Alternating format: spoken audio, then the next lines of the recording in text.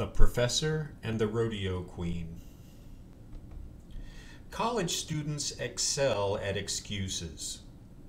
And before I met the Rattlesnake Queen, I thought I had heard them all. She said she would have to miss my class for 2 days to make some appearances in South Alabama. When I asked what kind of appearances, she proudly announced that she was crowned the Queen of the Rattlesnake Rodeo in Opp, Alabama.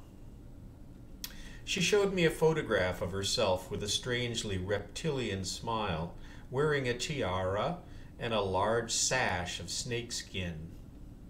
Since this was my first herpetological excuse, I went to the library to find information about Opp. It turns out that every spring for 50 years, tens of thousands of people converge on this small town where the JCs have captured 100 or so rattlesnakes.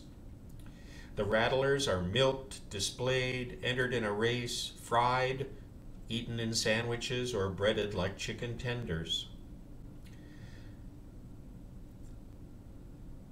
Souvenirs of snakeskins, rattles, heads with fangs, hats, belts, wallets, and boots are bought and sold. There is gospel, country music, funnel cakes, and snake handling. It is a veritable Super Bowl of snakery, a Six Flags of slithering, a nexus of neurotoxicity. I chuckled as I asked my dean, a Southern gentleman, if making appearances as the Rattlesnake Rodeo Queen was an acceptable excuse for missing my class.